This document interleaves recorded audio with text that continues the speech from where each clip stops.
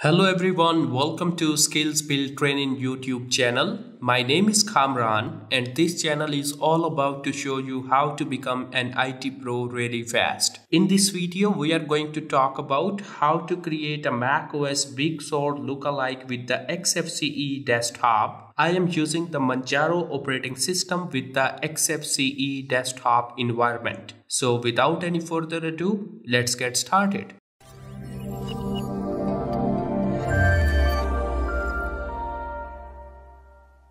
Most of the people use Linux-based distribution due to its customization option. Like you can do any type of customization on your Linux-based distribution. For example, you can customize your theme, wallpaper, font, icon, and many things.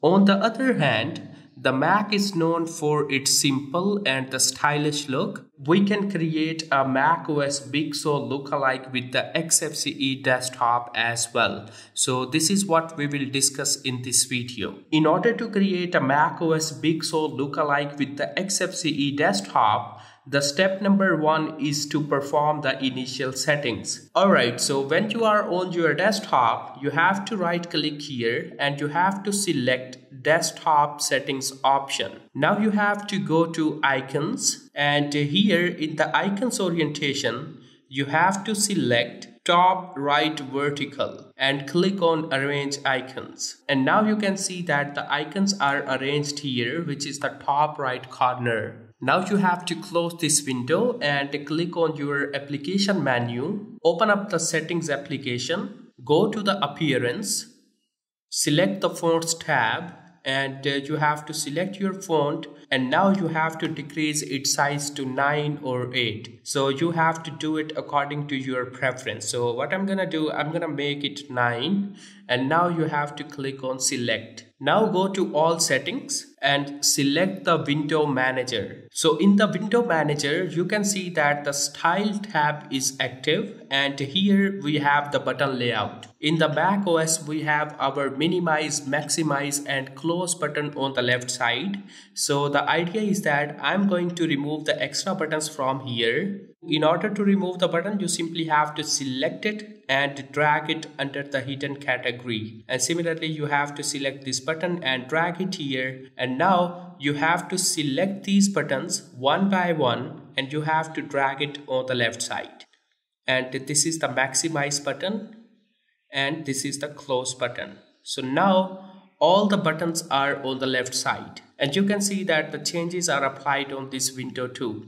Now you have to click on all settings and go to window manager tweak and now you have to click on compositor and you have to uncheck this, which is the show shadows under dock windows, and after that you have to close this window and the initial settings is performed. And now the next step is to install and enable the theme on your Xfce Desktop. So in this step, we will install and enable the White Sur GTK theme. We will install and enable the icon theme. We will install and enable the cursors theme as well. In order to get the White Sur GTK theme, you have to open up your browser and you have to go on this link. I will also provide this link in the description of this video, so you can copy this link from there as well. Alright, so this is the White Sur GTK theme. It will be applied on my Xfce Desktop globally. Alright, so you have to scroll down a little bit and then you have to click on files.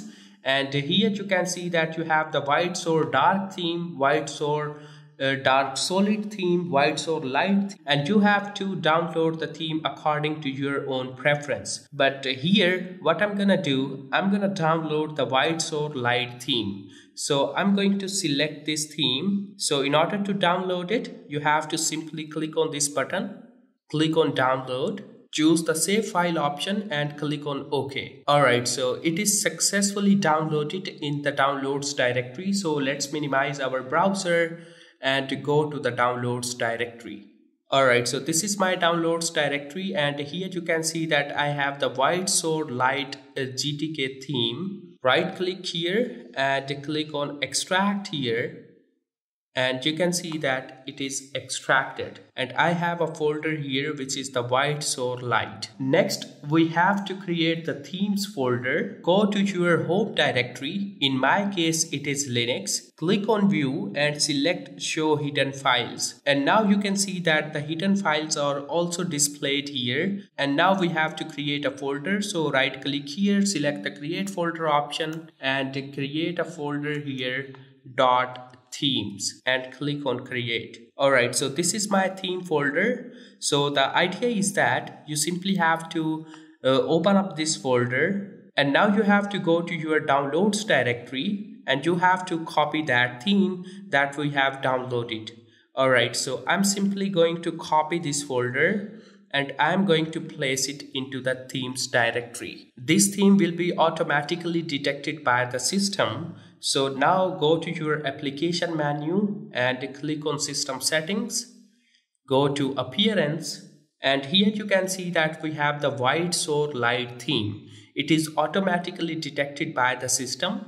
So you simply have to click on the Big Sur theme and it will be applied on your system. Alright, so now you can see that my window appearance is totally changed. So now you have to click on the all settings, go to the window manager. You can search here by writing window manager. This is the window manager application, and in the style category you have to select the Big Sur theme and it will be also applied on your window manager. Alright, so the Big Sur GTK theme is applied on the system globally. Now we have to install and enable the icon theme. Open up your browser again and now you have to visit this link. I will also provide this link in the description of this video, so you can copy this link from there as well. And you can see that it is the Big Sur icon theme. Scroll down little bit and click on the files. And here you can see that you have the Big Sur theme for icons. It is available in multiple colors like green, gray, orange, pink, purple, red and yellow. But in my case, what I'm gonna do, I'm gonna simply download the Big Sur theme.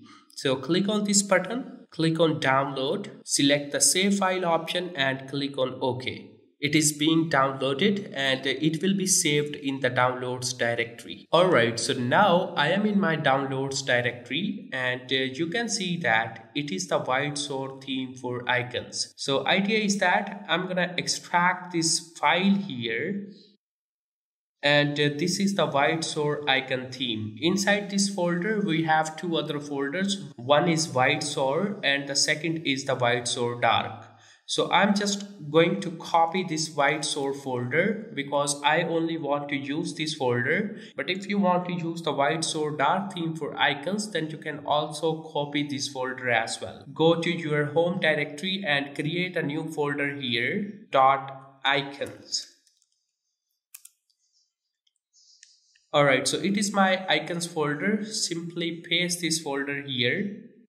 Open up your application menu and click on the settings application. Go to appearance, select icons tab, and here you can see that we have the Big Sur icon theme. So simply click here and select it, and now you have to close it.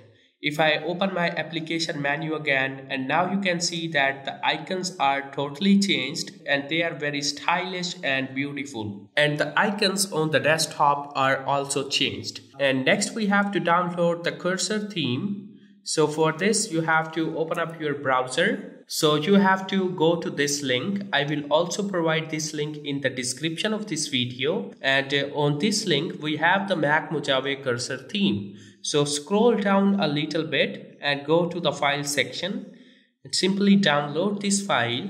Click on download, select the save file option and click on OK. Alright, so the Mac Mojave cursor theme is successfully downloaded. Go back to your downloads directory. This is my downloads directory and here this is the Mac Mojave cursor theme. Extract here, simply copy this folder and go to your home directory, go to your icons folder that you have created previously and paste this folder here. Now you have to open up your application menu, go to the settings application and select the mouse and touchpad.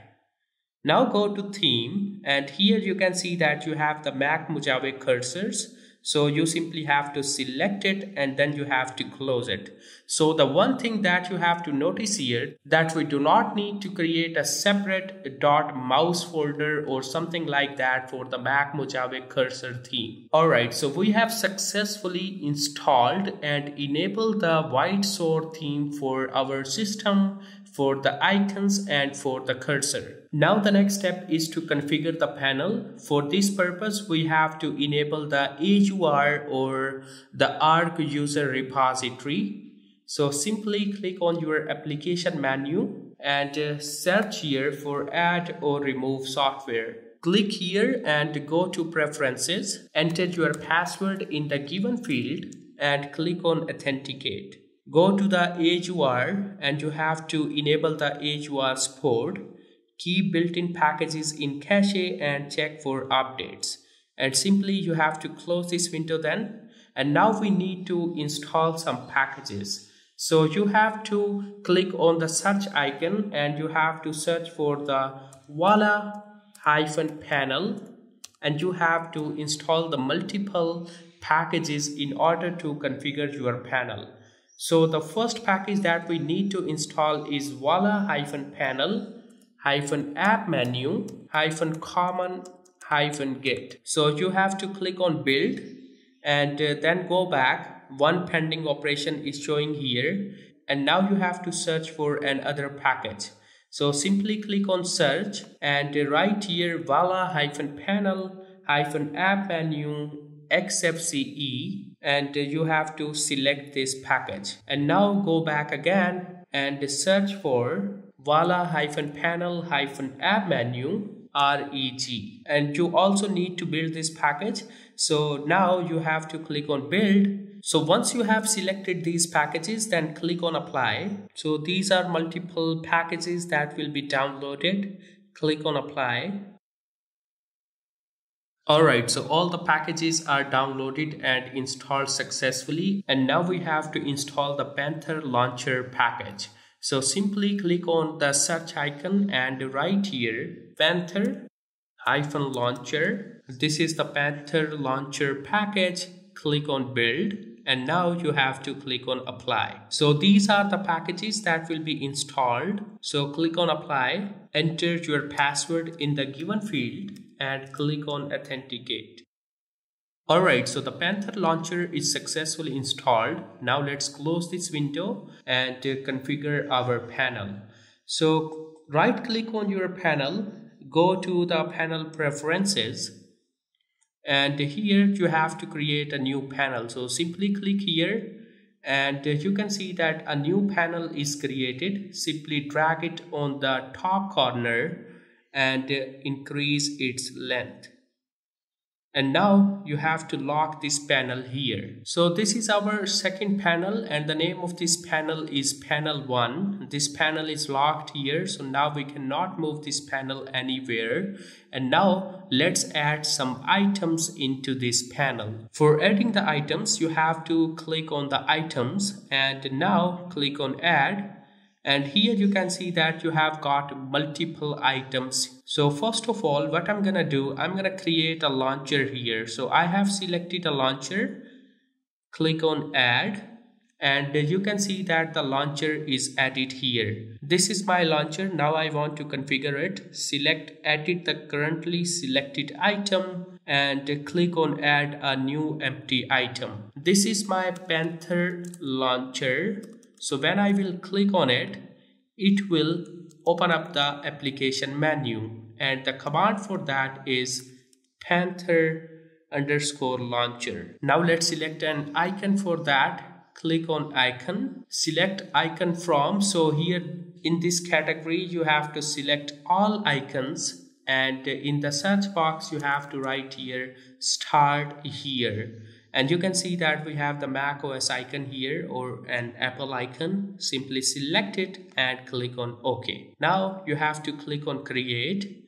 And now if I click here, You can see that the launcher is set successfully and I have got all my applications here. And similarly, you can add multiple items if you want to. For adding the items, you simply have to click on add, and now let's add a separator. Alright, so this is my separator. Double click on it and the style is transparent.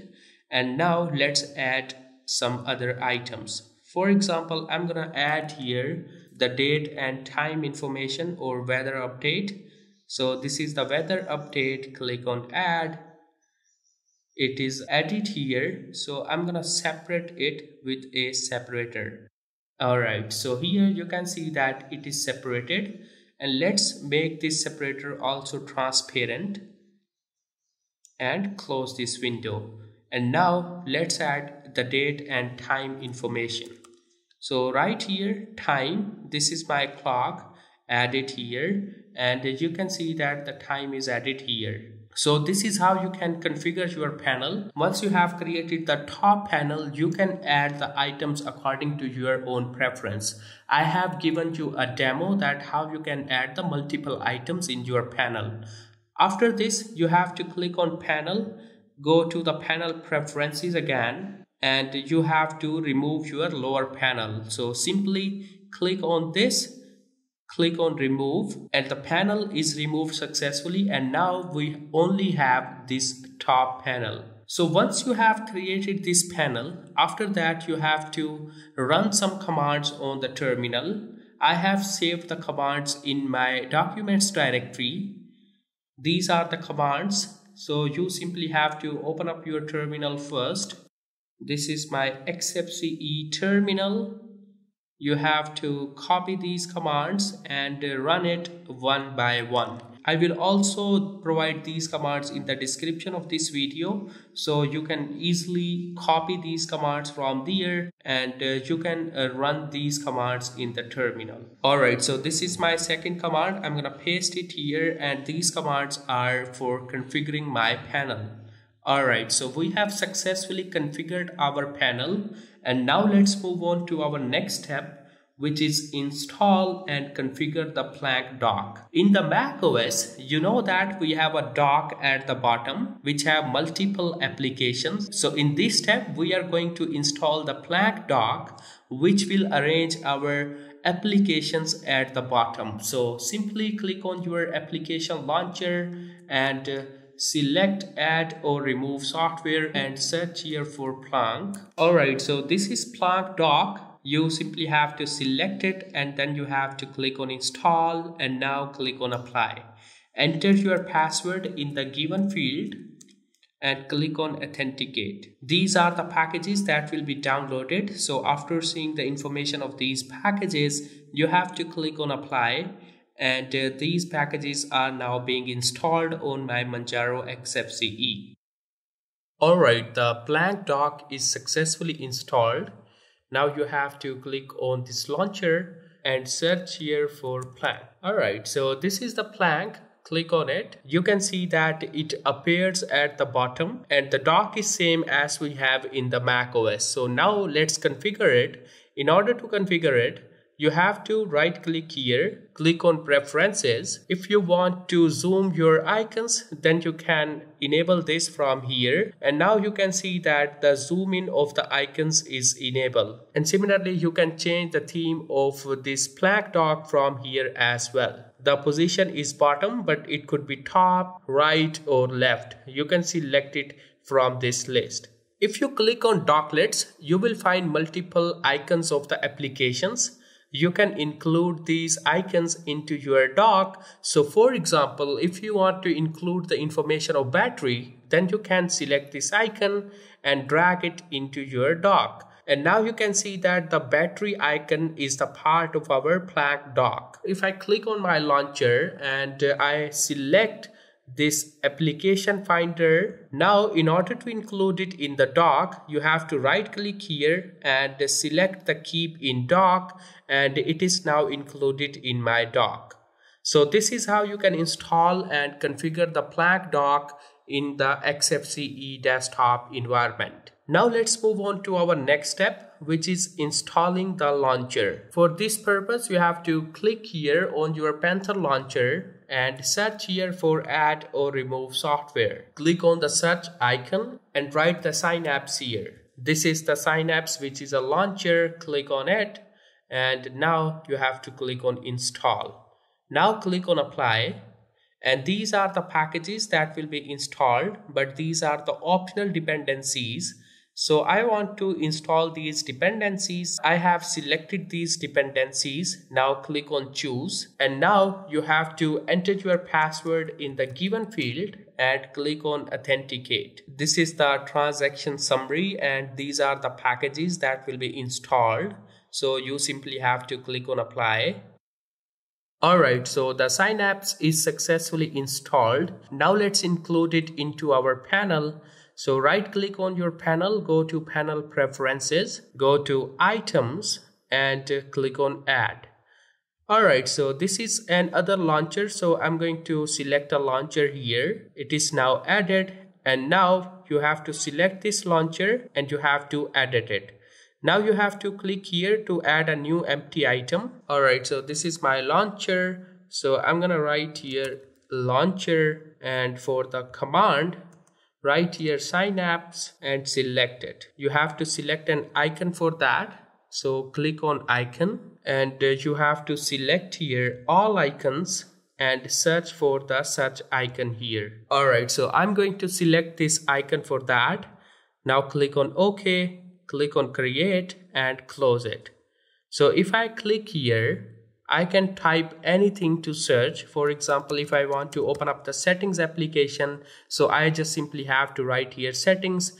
And if I click here, the settings application will be opened. Now our last step is to apply the macOS wallpaper. So you can download the macOS wallpaper from the internet. I have already downloaded it and stored it in the documents directory. So if I go to my documents directory and here, this is the Big Sur wallpaper, right click here and click on set as wallpaper. So my wallpaper is selected and now you can see that we have created the macOS Big Sur Look Alike with the Xfce Desktop. It is very eye-catching and very beautiful. It is similar to the macOS style. I hope you got my point that how to create a macOS Big Sur Look Alike with the Xfce Desktop environment. So if I conclude this video, in this video we have performed some initial settings. Then we have installed and enabled the themes for icon, cursor, and we have applied the White Sword GTK theme globally on our system. We have configured the panel. We have installed the Panther launcher.